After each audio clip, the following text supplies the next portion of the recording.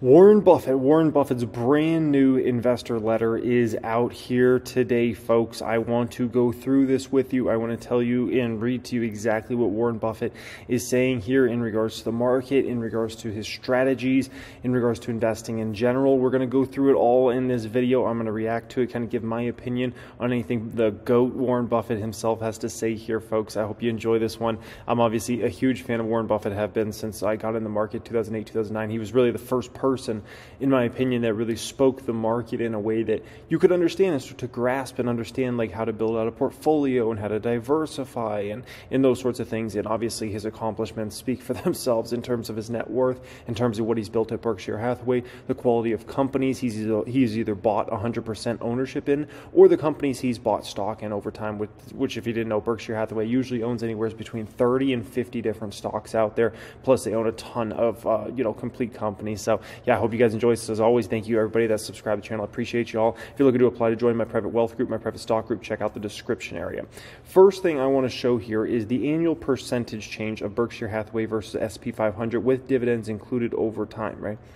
And obviously, Berkshire's done phenomenal, right? That's why Warren Buffett is such a respected individual in regards to the market, right? That's why folks like myself have always looked up to him. But the thing I want to actually point out to you guys in this is not just the great returns over time, but how Buffett obviously has had some off years, right? And I think this is important. So all of us as investors, right? If you have a bad year or even 2 bad years, just understand, like, it could be part of the process, right? You look at right here, Buffett had a negative return in, this was, what was this? The 2.5% there. It looks like 1973. Then he had the 48, almost lost 50% of the fund of Berkshire, right? Market value in 1974, almost 50% down. That was a huge number there, right? Then had a lot of great years there, down 2.7% here, a pretty big number there, down 23.1% in 1990, 19.9% in 1999. So even though he wasn't really involved in a lot of tech stocks, he did get kind of hit in that situation as well, right? 31.8% down in 2008, which was, around kind of what you expected for the market given that moment in time, right?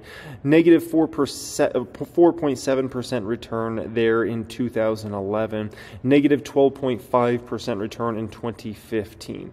But overall, I mean, this is what it's about, man. It's about being right more than you're being wrong. That's all I can say about that. And obviously, his return over time speaks for itself versus S&P 500. Absolutely phenomenal investor. And one of the things I appreciate with Buffett the most is how disciplined that man stays and how in his circle of competence, okay? Let's get straight into this, guys, okay? What we do, Charlie and I allocate your savings at Berkshire between 2 related forms of ownership. First, we invest in businesses that we control, usually buying 100% of each. Berkshire direct capital allocation at these subsidiaries and select the CEOs who make the day-to-day operating decisions, right? It's not like Warren Buffett's making the decision for some carpet company he owns or for Dairy Queen like they own, or Fruit of the Loom, or any of the other businesses, or Geico. It's not like he's out there making the insurance decisions. That's not the way it works, right? When large enterprises are being managed, both trust and rules are essential. Berkshire emphasizes the former to an unusual, some would say extreme degree. Disappointments are inevitable. We are understanding about business mistakes. Our tolerance for personal misconduct is 0. In our second category of ownership, we buy publicly traded stocks, through which we passively own pieces of businesses. Holding these investments, we have no say in management. Our goal in both forms of ownership is to make meaningful investments in businesses with both long-lasting favorable economic characteristics and trustworthy managers. That's key, right? Trustworthy managers. I don't know why my cursor here is messed up in this video, but it is what it is. I'm like trying to highlight certain things that it won't highlight. Please note particularly that we own publicly traded stocks based on our expectations about their long-term business performance, not because we view them as vehicles for an adroit purchase or sales, okay? I'm guessing he's kind of meaning like short-term, like in and out, right? Although I will say Todd and Ted seem to be a little more in that activity, which do run some money for Berkshire. It's just Warren Buffett and Charlie Munger, those guys are a little different breed in terms of their long-term outlooks with companies. That point is crucial. Charlie and I are not stock pickers. We are business pickers. I love this right here. We are not stock pickers. We are business pickers, okay? Basically meaning we always focus on the business first. The fact that they happen to be stocks we're buying, it is what it is, right? And you know, if Warren Buffett's buying Apple stock, he's really buying Apple the business, right? He's thinking about it in those terms, and that's something that really resonated with me. When you buy a stock, you are buying part ownership in an actual company, okay? And you can decide the fate of the board of directors, who decides the executives of that company, who make the decisions for that company, okay? So you got to understand, when you buy a stock, you are now part owner of a corporation. That's why it's important to look at it from a business perspective, not just a stock perspective and a price that goes up and down each day the market's open, right? Over the years, I have made many mistakes. Consequently, our extensive collection of businesses currently consists of a few enterprises that have truly extraordinary economics, many that enjoy very good economic characteristics, and a large group that are marginal. Along the way, other businesses in which I have invested in have died, their products unwanted by the public. Capitalism has two sides. The system creates an ever-growing pile of losers while concurrently delivering a gusher of improved goods and services. They would call this phenomenon creative destruction. And I love that. And you know, Warren Buffett's not afraid to admit that he makes mistakes as well, right? There's no man that's in investing or business that's perfect. And I think that's something I can always try to tell to new people in the market. They think you have to be perfect. No, you don't. You don't have to be right on every stock. It's not the way it works. As long as you're far more right over a 10, 20-year span on most stocks, right, you're going to make phenomenal amounts of money in this game.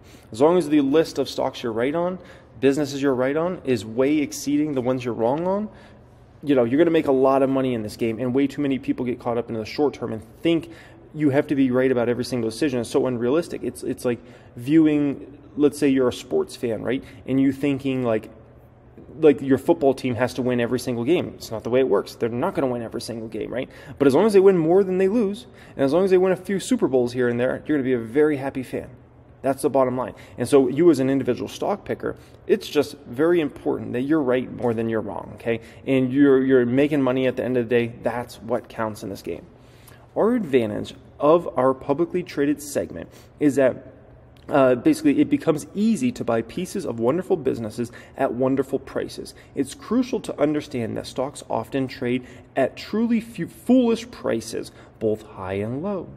Efficient markets exist only in textbooks. Boom. Preach, preach, preach. Efficient markets only exist in textbooks. I wish every person on Wall Street read that sentence right there, because they all think like it's supposed to go this way or go that way, and it doesn't work that way. It never has, and it never will. It'd be amazing if, you know, you could just know exactly when the market's going to bottom and exactly where the market's going to top and exactly when the market goes down. It doesn't work that way, and it never has. And anybody that's trying to predict where a market's bottom at or any of that, it's just a foolish game in the end. It doesn't work like that, okay? In truth, marketable stocks and bonds are baffling. Their behavior usually understandable only in retrospect. Only in retrospect. Such an amazing point. Let that point hit and marinate there for a moment, okay? Because I can tell you, in every single situation, at least since I've been in the market the past 15 years, many times stocks will make moves that it doesn't seem like it should make at that particular time. And then all of a sudden 6 months, 9 months, 12 months go by and you're like, I get it. There's so many stocks that over time made what I thought were very, very silly moves, and the stock price has moved up a ton. And I was like, that's ridiculous. And then all of a sudden that company's earnings just came in and were absolutely phenomenal. And I was like, oh, I get it. I get it. Like, I see why that happened, right? Other times it's going to happen the other way, where you're going to see a stock make a silly move and you're like, that seems like a bubble. And it is a bubble, okay? But many times you're not going to get that answer right then and there. Like, you want that answer today. It's not going to give you that answer today. It will give you that answer in 6 or 9 months from now. And then it will all make sense. And you're like, I get it now. A lot of people were baffled when stocks started skyrocketing in 2009, when the economy was still in shambles, and it was getting worse, actually. And yet the market was moving up and up and up, and people were like, what is going on here? Well, little did they know, earnings of companies started to come back at the very end of 2009 and into 2010, and actually started performing quite strong for many of the strongest companies. And then it started to make sense why the market was coming back. So a lot of times it doesn't make sense in the short term, it makes sense over time. Controlled businesses are a different breed. They sometimes command ridiculously higher prices than justified, but are almost never available at bargain valuations unless under duress. The owner of a controlled business gives no thought to selling at a panic-type valuation. Boom, exactly, okay? Private, that's just not the way it works. Stocks, people panicking, usually like a privately owned business, it just doesn't work that way. At this point, a report card from me is appropriate. In 58 years of Berkshire's management, most of my capital allocation decisions have been no better than so-so. In some cases, also bad moves by me have been rescued by very large doses of luck. Remember our escapes from near disasters in U.S. Air and Solomon? I certainly do. Okay, and those are way old school, and I doubt very many people watching this video know about those, and that's perfectly fine. Our satisfactory results have been the product of dozens of truly good decisions that would be one in every 5 years. Interesting.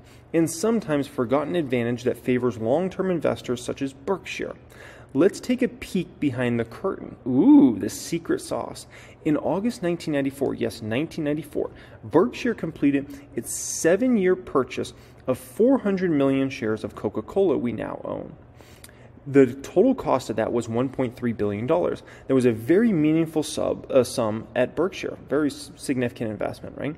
The cash dividend we received from Coke in 1994 was $75 million, which is still an insane number, right? $75 million, like, that's beautiful. By 2022, the dividend had increased to $704 million. Growth occurred every year, just as certain as birthdays. All Charlie and I were required to do was cash Coke's quarterly dividend checks. That's beautiful. That's a beautiful way of putting it. We expect that those checks are highly likely to grow.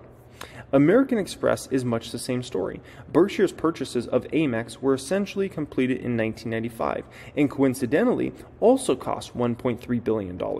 Annual dividends received from this investment have grown from $41 million to $302 million. Imagine making $302 million a year from an investment, just in dividends alone. Holy smokers, that's no joke. Okay, basically, Berkshire is getting many, many billions of dollars just in dividends from stocks each year. That's just, man, that's incredible.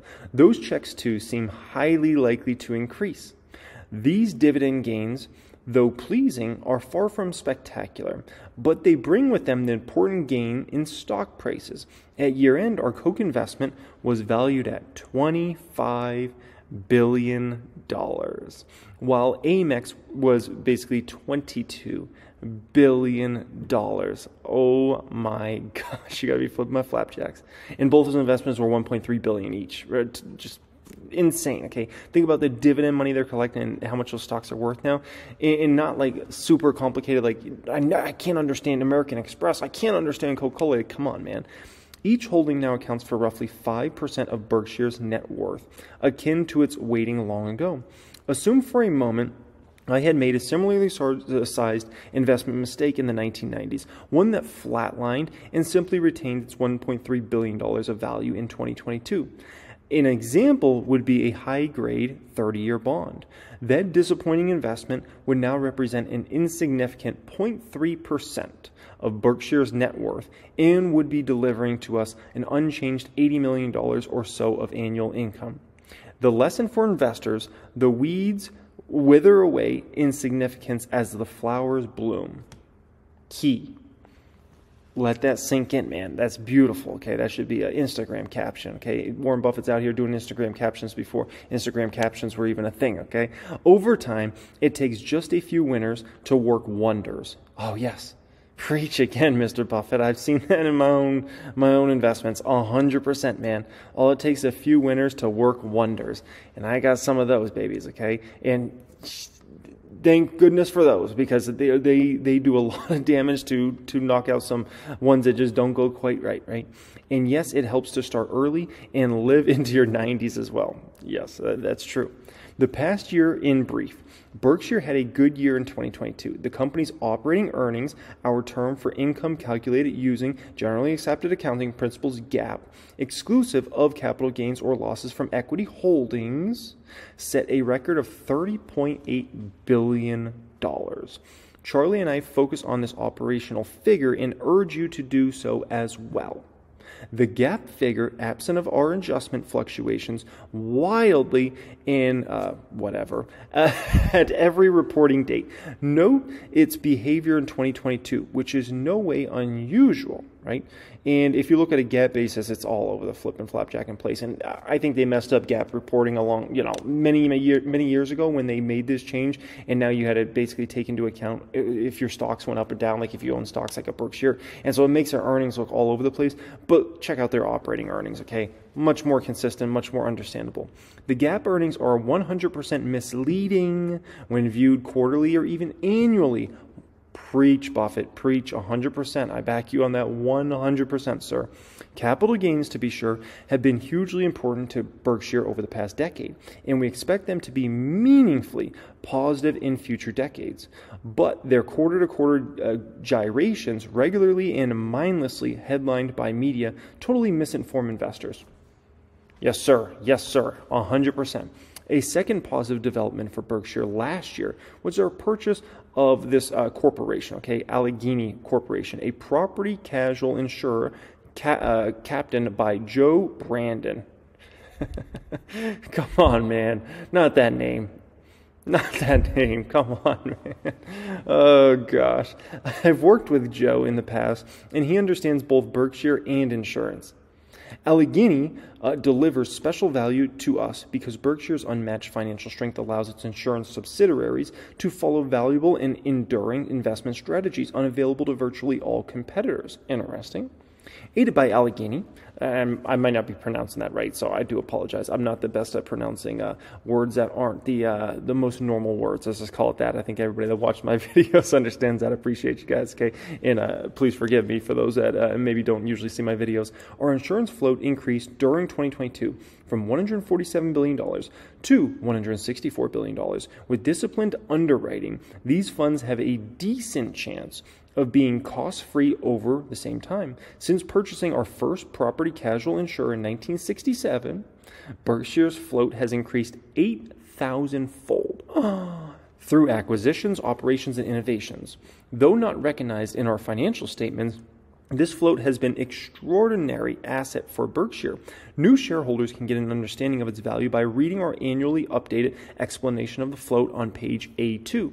A very minor gain in the per-share intrinsic value took place in 2022 through Berkshire's share repurchase, as well as our similar moves at Apple and American Express, both significant investees of ours. At Berkshire, we directly increased your interest in our unique collection of businesses by repurchasing 1.2% of the company's outstanding shares. At Apple and Amex, repurchases increased Berkshire's ownership a bit without any cost to us. Beautiful, beautiful. The math isn't complicated. When the share count goes down, your interest in many businesses goes up. Every small bit helps. If repurchases are made at value-accretive prices, just as surely when a company overpays for repurchases, the continuing shareholders lose. At such times, gains flow only to the selling shareholders and to the friendly but expensive investment banker who recommend the foolish purchases. That's beautiful, okay? Buffett's usually very nice, but, sometimes he throws a few shots here and there. Let's just put it that way. Gains from value-accretive repurchases, it should be emphasized, benefit all owners in every respect. Imagine, if you will, the three fully informed shareholders of a local auto dealership, one of whom manages a business. Imagine further that one of these passive owners wishes to sell his interest back to the company at a price attractive to the two continuing shareholders. When completed, his transaction harmed anyone? Is a manager somehow favored over the continuing passive owners? Has the public been hurt? When you are told that all repurchases are harmful to shareholders or to the country or to particularly beneficial to CEOs, you are listening to either economic illiterate, or a silver-tongued, you say that word for me, thank you, okay? Now this is interesting, folks, because this right here is getting a little political. You've probably heard what Joe Biden's been talking about, okay? You've been hearing what, obviously, the current party in the office has been talking about. They've been demonizing share buybacks in a major, meaningful way, okay? And he's not the only one in that party, right? But he's the president of the United States. These folks have been going after specifically oil and gas companies recently for all their big share buybacks. I know Chevron just announced some, I think it was $75 billion buyback. And so this is very intriguing because if you know Warren Buffett, you know Warren Buffett is a Democrat. And so the fact that he is basically taking shots here, he just called the president of the United States economic illiterate. Straight up, without saying a name there. That's exactly what he just said. That's interesting. Very interesting. Almost endless details of Berkshire's 2022 operations are laid out on pages K33 through K66. Charlie and I, along with many Berkshire shareholders, enjoy poring over many facts and figures laid out in that section. These pages are not, however, required reading. There are many Berkshire centimillionaires and, yes, billionaires who have never studied our financial figures. They simply know Charlie and I, along with our families and close friends, continue to have very significant investments in Berkshire, and they trust us to treat their money as we do our own, and that is a promise we can make. Finally, an important warning. Even the operating earnings figure that we favor can easily be manipulated by managers who wish to do so. Such tampering is often thought as sophisticated by CEOs, right? Directors and their advisors. Reporters and analysts embrace its existence as well. Beating expectations is heralded as a managerial triumph. That's the truth, okay? That's the truth. I mean, at the end of the day, you watch CNBC and it's earnings coming out and everybody's talking about, did the company beat or did they miss? That's the first thing. Did they beat? Did they miss? Right? That activity is disgusting. Whoa. Okay. It requires no talent to manipulate numbers. Only a deep desire to deceive is required. Bold imagination accounting. As a CEO once described his deception to me, has become one of the shames of capitalism. Interesting, okay? Wow. I think it's just another reason why Charlie specifically hates non-GAAP. He hates non-GAAP, where you can kind of, take this number out, take that number out. Wow. 58 years and a few figures. In 1965, Berkshire was a one-trick pony. The owner was a vulnerable but doomed New England textile operation, with that business on his death march. Berkshire needed an immediate fresh start. Looking back, I was slow to recognize the severity of its problems. And then came a stroke of good luck. National indemnity became available in 1967, and we shifted our resources toward insurance and other non-textile operations. Good move, Warren Buffett. Thus began our journey to 2023, a bumpy road involving a combination of continuous savings by our owners, that is, by their retaining earnings, the power of compounding, our avoidance of major mistakes, and most important of all, the American tailwind. America would have done fine without Berkshire. The reverse is not true. 100%. 100%, right? America would have been just fine without Berkshire Hathaway, right?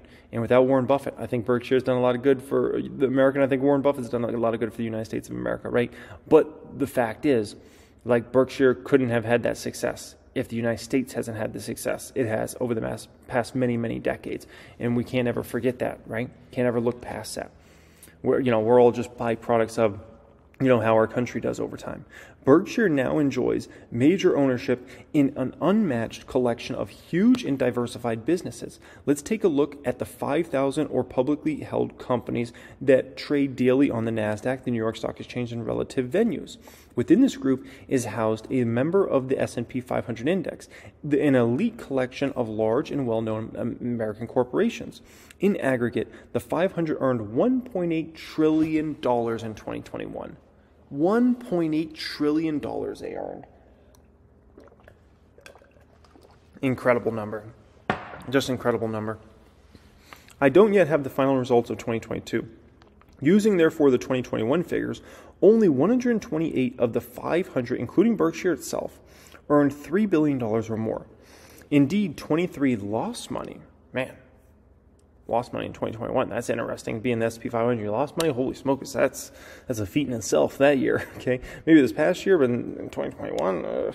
At year-end 2022, Berkshire was the largest owner of 8 of these giants: American Express, Bank of America, Chevron, Coca-Cola, HP, Moody's, Occidental Petroleum, and Paramount Global.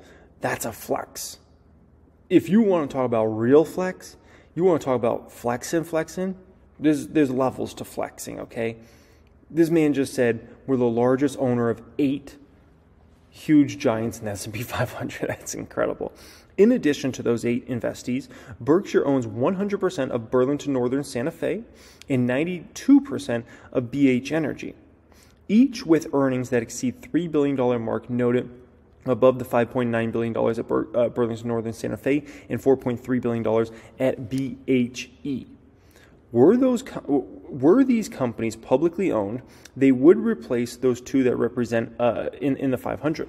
All told, our 10 controlled and non-controlled behemoths leave Berkshire more broadly aligned with the country's economic future than is the case at any other U.S. company. This calculation leaves aside fiduciary operations such as pension funds and investment companies. In addition, Berkshire's insurance operations, though conducted through many individually managed subsidiaries, have value comparable to Burlington Northern and BHE. As far for the future, Berkshire will always hold a boatload of cash. That's a great way of putting it. A boatload of cash in U.S. Treasury bills, along with a wide array of businesses.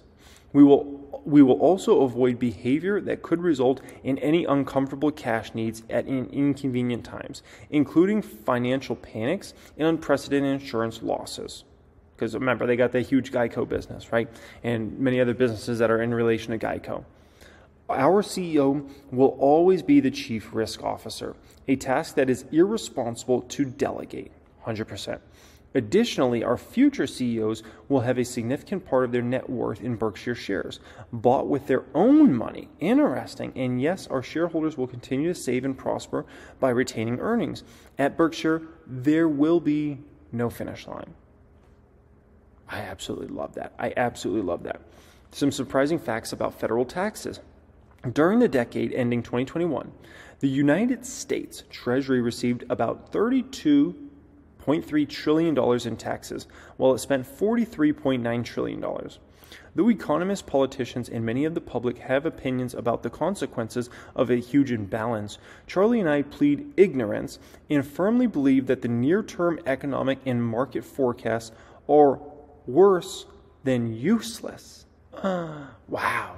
Our job is to manage Berkshire's operations and finances in a manner that will achieve an acceptable result over time and that will preserve the company's unmatched staying power when financial panics and severe worldwide recessions occur.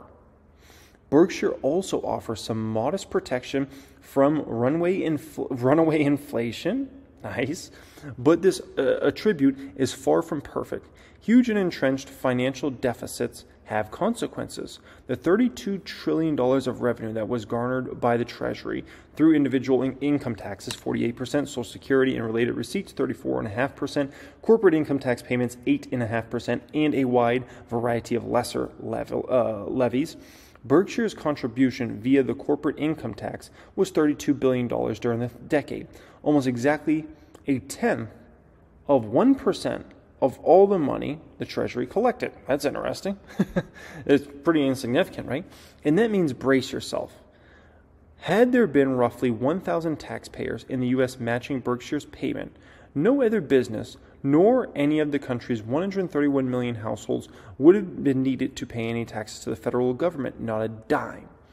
Millions, billions, and trillions. We all know the world's, but the sums involved are almost impossible to comprehend. Let's put it in physical dimensions to the numbers. If you convert $1 million into newly printed $100 bills, you'll have a stack that reaches your chest. Perform the same exercise with $1 billion. This is getting exciting. The stack reaches about 3/4 of a mile into the sky. Which is, picture a track is basically 1/4 of a mile, right? So picture an entire big track, but the entire track's just standing up, right? And you've got, 3 of those tracks on top of each other. Like, that's just insane. Finally, imagine piling up $32 billion, the total of Berkshire's 2012 to 2021 federal income tax payments. Now the stack grows to more than 21 miles in height, about 3 times the level at which commercial airplanes usually cruise. That's insane, man. That's insane. When it comes to federal taxes, individuals who own Berkshire can unequivocally state, I gave at the office. That's interesting. Okay. At Berkshire, we hope and expect to pay as much or more in taxes during the next decade. We owe the country no less. America's dynamism has made huge contribution to whatever success Berkshire has achieved, a contribution Berkshire will always need. We count on the American tailwind, and though it has been beclaimed from time to time, its propelling force has always returned. I've been investing for 80 years. Holy smokers. That ain't no dang jokers. Oh my gosh. Warren Buffett makes me feel young. That's all I can say about that, man. I've been investing for 15 years, and it feels like 500 years. And I can just tell you, I feel so young. I feel so dang young, man, when I hear 80 years. Holy smokers, that's no jokers. More than 1/3 of the country's lifetime. That's insane. Despite our citizens' penchant, almost enthusiasm for self-criticism and self-doubt, I have yet to see a time, I'm still trying to fathom the 1/3 of the country's lifetime. Like, that's just like crazy to me. I have yet to see a time when it made sense to make a long-term bet against America. 100%. And I doubt very much that any reader of this letter will have a different experience in the future. Nothing beats having a great partner. Charlie and I pretty much think alike, right? But it takes me to a page to explain it. He sums it up in one sentence. His version, moreover, is always more clearly and reasoned, and also more artfully, and sometimes might add bluntly stated. Here are a few things on his thoughts. The world is full of foolish gamblers, and they will not do as well as the patient investor, right? And you have kind of 2 groups. You have folks that they just literally just gambling on stocks or whatever it is, and they can't get out of that mindset, right? And you have other folks that sometimes we get pulled into making gambling decisions, right? And it's up to us to kind of pull us out of that. And if you're in the market long enough, you're gonna go some bad routes, and you kind of take your game maybe sometimes to levels of like, oh man, I'm taking more gambles than investments at this point in time, right? And any investment's a gamble, whether you buy Coca-Cola or American Express, everything's a gamble. But it's just a question of like, are you playing as the house, or are you playing as the player, right? And I think Warren Buffett does a great job of being the house at the casino rather than the player at the casino, right? And it's up for us that are mere mortals to make sure we don't go too far over there, because it's always grabbing for our attention. And especially in really hot markets, it grabs for our attention even more. Spec stocks, SPACs, it grabs for our attention more and more and more. And we have to try to fight that urge to go over there. And it's a difficult thing. It's absolutely a very difficult thing. If you don't see the world the way it is, it's like judging something through distorted lenses. All I want to know is where I'm going to die, so I'll never go there. And related thought, early on, write your desired obituary, and they behave accordingly. That's an interesting thought. That's very interesting thought. Okay. That's out there, man. If you don't care whether you are rational or not, you won't work on it. Then you will stay irrational and get lousy results. Patience can be learned. Having a long attention span and the ability to concentrate on one thing for a long time is a huge advantage. Oh my gosh, tell that to the next generation on the come up right now, man. The TikTok generation. I wish they, I think they're being pulled in some directions that is, if anything, it's eating their attention span worse than ever, right? And I was even talking to my wife recently. We were talking about how some of these kids shows now, there's so many cuts and edits and boom, boom, boom, boom, boom, and so much going on that it could be potentially like ruining even like children's like attention spans because it's so much like moving and whatnot. And we're just like thinking about, geez, man, like, concentration, attention spans, like that's what all the most successful people are. And I can tell you probably some of the most successful people of the next generation will be the ones that have longer attention spans and can do very in-depth research and listen to important things and stuff like that, right? And I think about listening to conference calls. I think about reading annual reports. These are things that take up a great deal of time and attention, right? They're reading through financial documents. Like, this isn't a TikTok video. Like, this is in-depth stuff, right? And so, at the end of the day, I think the ones that have those longer attention spans and have the right kind of mindsets, I think those are going to be the ones that ultimately become the next huge winners of the next generation. You can learn a lot from dead people. Read of the deceased, and you will admire and detest. Don't bail away in a sinking boat. If you can swim to one that is seaworthy. a great company keeps working after you are not.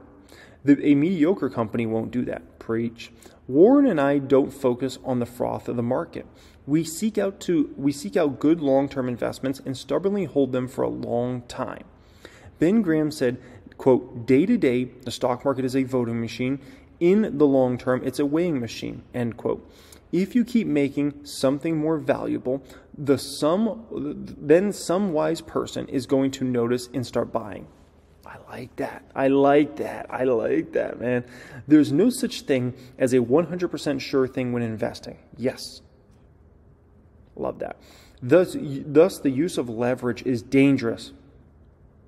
A string of wonderful numbers times 0 will always equal 0. Yes. Yes, yes, yes. Don't count on getting rich twice. Oh, man. So good. So good. You don't have, margin it wrecked so many people. It's given me huge problems in the past, 2015 specifically. It did so much damage to me. Margin is just it seems like it's just like so perfect, and then you get into it and you just realize it's hell. It's absolute hell. The more you get into it, the more you realize it's hell. You don't, however, need to own a lot of things in order to get rich. You have to keep learning if you want to become a great investor. When the world changes, you must change. Warren and I hated railroad stocks for decades, but the world changed, and finally the country had 4 huge railroads of vital importance to the American economy. We were slow to recognize the change, but better late than never. I like that. And I love just the fact that these gentlemen are just, their character. I think it's a character trait when you can admit, you're not always going to be right? You're going to make mistakes. It is what it is. Like, you have to move on. In business and investing, you're going to make mistakes. You're going to have failures, and you got to learn from those and move on. That's it. Finally, I'll add 2 short sentences by Charlie that have been the decision clinchers for decades. Warren, think more about it. You're smart and I'm right. And so it goes. I never have a phone call with Charlie without learning something. And while he makes me think, he also makes me laugh. I will add to Charlie's list a rule of my own. Find a very smart, high-grade partner, preferably slightly older than you, and then listen very carefully to what he says. I love that. Yes. The problem is for a lot of folks, it's hard to find that, right? It really is. A family gathering in Omaha. So basically he's talking about, shareholder, meeting and whatnot. So absolutely love that. Love to just hear Warren Buffett's perspectives on this, Charlie Munger's perspectives. Obviously just, so much success from them over time. I think those gentlemen have just a lot of wise words about investing, about life in general. And the more you get into investing over time, the more you realize many of the lessons you learn are applied to life as well. And so, yeah, I love that, man. So thank you, everybody, joining me as always. Wow, 39-minute video. I appreciate y'all. Thanks so much. Thanks for being subscribed here. And yeah, man, just I love that type of stuff. And Warren Buffett, he's one of those that just hopes around forever and ever and ever, man, because he's just pure greatness in every sense, in my opinion. So anyways, much love and have a great day.